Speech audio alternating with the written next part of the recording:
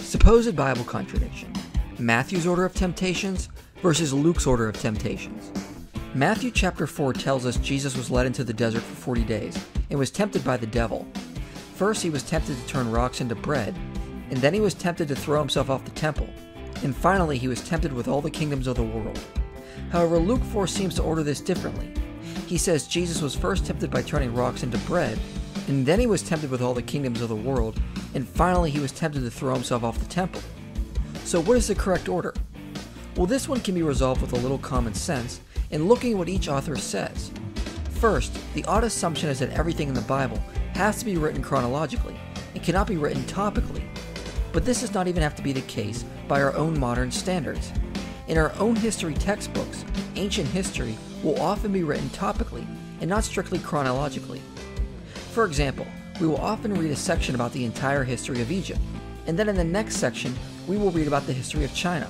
But this does not mean the history of China started after the history of Egypt wrapped up.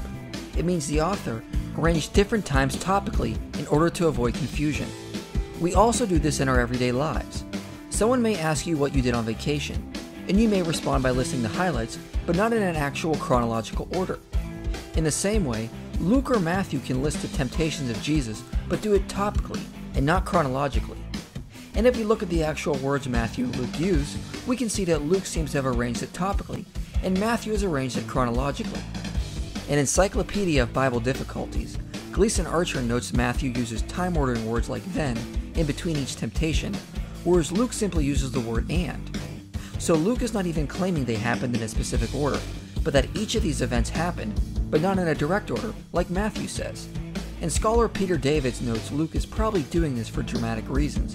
He mentions the temptation in the wilderness, then moves to the mountains of Jerusalem, then to Jerusalem itself. Luke is focusing on how it all moves to Jerusalem as the center of Jesus' ministry and atonement, which is a theme he often draws on. However, even if this is not true, once we use a little common sense, we can see Luke is simply arranging topically and never claimed a list of temptations in an actual chronological order.